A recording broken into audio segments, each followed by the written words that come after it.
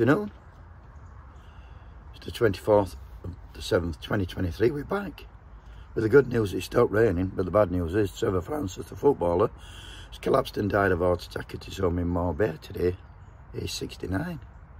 No age for a man of his fitness, I would have thought, but hey, what a player he was. First £1 million player when he went from Birmingham City to Nottingham Forest in 1979, and let me tell you, then £1 million then were like 100 million now. Absolutely unheard of transfer fee.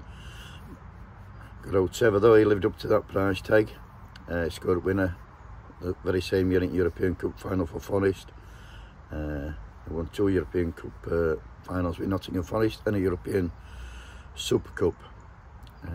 Scored lots of goals for Forest and put them on map, along with Brian Clough, of course.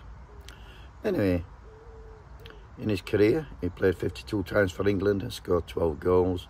He played his football for clubs Birmingham City, Detroit Express, Nottingham Forest, Detroit Express again, Manchester City, Sampdoria, Atlanta, Rangers, Queen's Park Rangers, Wollongong in Australia and Sheffield Wednesday.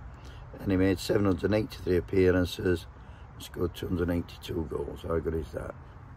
Went on to manage Queen's Park Rangers, Sheffield Wednesday, Birmingham City and Crystal Palace. Like I say, won 2 European Cups, European Super Cup, Coppa d'Italia, Scottish League Cup and the Football League Cup. And in a time when defenders could kick lumps off players, Trevor, I don't think he got any serious injuries. He was a bit like a thoroughbred amongst car tossers, like a Rolls Royce he were. Very, very good footballer, and when he finished his football, I think he went on to do some punditry work on TV, like they all do. And more than that, I do believe he was a really decent fella, so rest in peace, Trevor. Thanks for the memories, my old mate.